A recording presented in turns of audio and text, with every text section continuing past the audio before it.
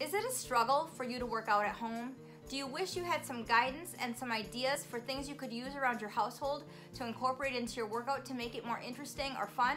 If so, keep watching. Today I'm going to give you some ideas of some very simple, easy exercises that can be done anywhere in any home. Hello everyone and welcome to my channel. My name is Danielle and I'm so glad you joined me today. In today's video, we're going to talk about some simple and effective ways that you can exercise at home using items that you have around your home.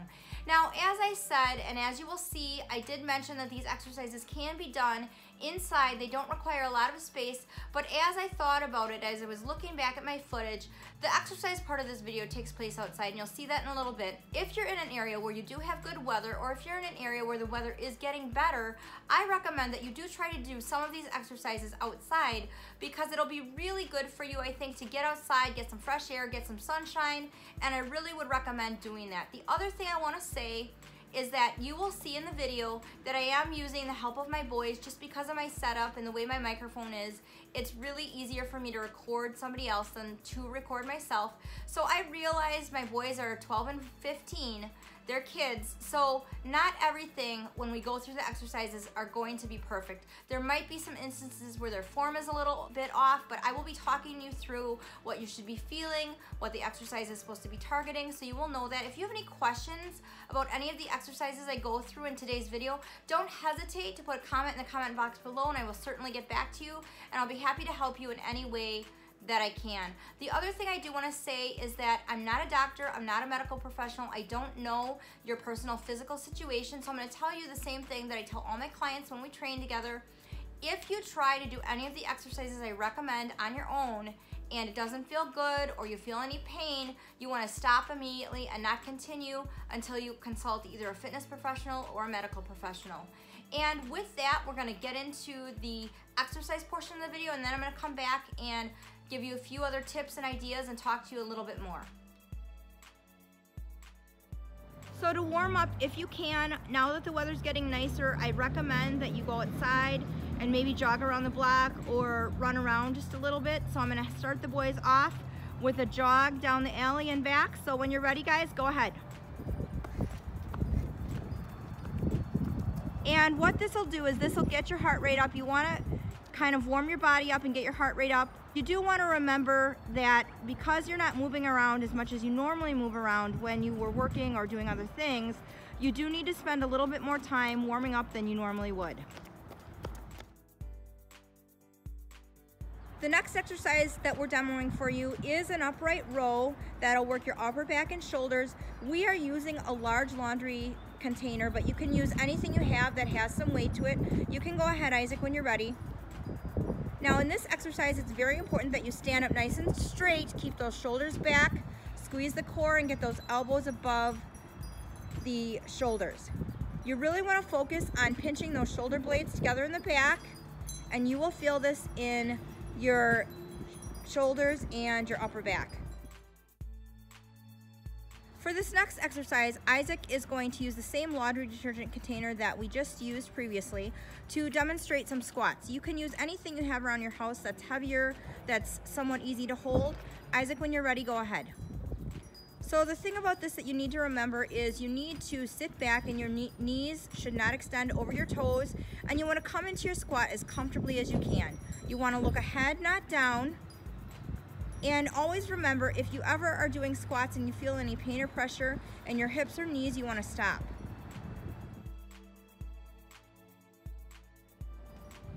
For this next exercise, Isaac is going to demonstrate some bench step-ups.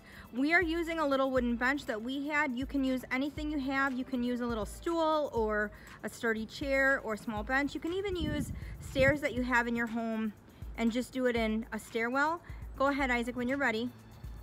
Isaac is using some half-gallon water jugs for some extra added weight. You don't have to use anything if that's not comfortable to you or if that's too challenging. You want to alternate feet. You want to squeeze your core and stand up nice and tall and go as quickly as you can. This will work the legs, it will work the hamstrings and the glutes, and it will get your heart rate up, which is also an added bonus. For this next exercise, Titus is going to demonstrate push-ups. Now in this example, I have Titus using a small bench that we have at home. You can use anything you have, or you can do them on the floor, but sometimes for some of my clients that have knee issues and they really can't get on the floor, or it's too painful for them to do push-ups or plank on their knees, I do have them do that exercise on an elevated surface. For our purposes today, we're doing this on this bench because I don't want Titus putting his hands on the ground. So Titus, when you're ready, go ahead. Now when you're doing this, you want to bring your elbows back as Titus is doing, and you want to keep your body nice and straight, and you also want to keep your hips down. You want to engage your core, and like I said, you can use any surface, whether it be the floor or an elevated surface, to appropriately and effectively accomplish the push-up motion. In this next exercise, we are going to do some arm circles using soup cans. Now you could use anything you have that you can hold. You could also even do this with the half-gallon water bottles or water jugs if you wanted to add more weight. So Titus, go ahead when you're ready. He's going to do forward and reverse. So go ahead and reverse your circle. Now as you can see, he's holding his core nice and tight, standing up nice and straight, and he's keeping his arms nice and straight. Now even if this doesn't feel like a lot of weight, which it probably won't for a lot of people, if you do it for longer, I recommend that instead of doing repetitions on this exercise, you do it for a certain amount of time. So if you do this for a minute, I guarantee that you're going to feel your arms. The next exercise we have is basket jump overs. You can use a bench like we just used, or a chair, or even a little stool. Now, if you have bad knees, or you don't want to jump, or you can't jump for some reason, you could step over, or you could do some step jacks. I will demonstrate that next. But Titus, go ahead, you can start. Keep going, you want to go as quick as you can. And again, this will really get your heart rate up. Plyometrics are just really good if you're trying to increase agility or speed. Good. In this next exercise, Isaac is going to demonstrate the step jack. Now you can also do jumping jacks, but for those of you that don't like to do jumping jacks, or maybe you can't, the step jack is an effective way to also get some cardio in and raise your heart rate. Go ahead, Isaac, when you're ready. You want to keep your arms as straight as you can, and you want to move as quickly as you can. Keep going. Good. So you can see as Isaac's getting warmed up, he's moving faster. That's exactly what you want to do. In this next exercise, Titus is going to demonstrate how to do a plank. Now, I have him using the bench that we've been using only because I don't want him putting his elbows on the ground. You can certainly do this on the ground on your toes, which is a traditional plank, or if that is too challenging, you can do the plank on the ground while bending your knees and leaning forward, keeping your hips down. But if you have a challenge with your knees and you don't want to put pressure on your knees, another way to effectively do the plank that is a little bit less challenging is to put your elbows on an elevated surface, the way Titus is going to be demonstrating here. So Titus, when you're ready, go ahead, get into plank position. Now I'm going to walk around so you can see Titus's position from the side. When you're in plank position, you really want to make sure that your hips and back are not too far down or not too far up, that they're in a nice alignment. Titus, you want to look straight ahead. And this is an example of an abdominal exercise that I think is highly effective and you don't need any equipment to do. For the last exercise, we're going to demonstrate an abdominal exercise that's going to work the obliques. Now in this exercise, Isaac is holding the water container we had before, but if you want something that has more weight, you could use the laundry detergent container that was much larger, or just anything larger that has some weight that you can easily hold on to. Isaac, when you're ready, go ahead. What you want to do is you want to grip a heavier item, and you want to just come to the side and let the weight of the item pull you down to the side. You want to be nice and straight, so you don't want to lean forward or back. And you really want to feel that in your obliques and your side as you're coming to the side. You want to maybe do 10 to 15 reps and then switch sides. So now that we've finished our exercises outside, I did want to take a moment and just talk to you about some things that I forgot to demonstrate, or things that I was not able to demonstrate as far as other options for you to get some exercise in at home. Two of the things that I forgot were bicep curls and tricep dips. You could use those water jugs or maybe the laundry detergent jug to do your bicep curls, and you could use a bench like we had outside, or if you have a chair at home that's sturdier and solid. You don't want to use a soft piece of furniture for tricep dips, and you definitely don't want to use a piece of furniture that will move, like something with wheels on it or something. I think a lot of us know what those exercises are, but if you're unfamiliar with bicep curls and tricep dips, you definitely can Google that, and you will find lots of tutorials on how to do those exercises with proper form.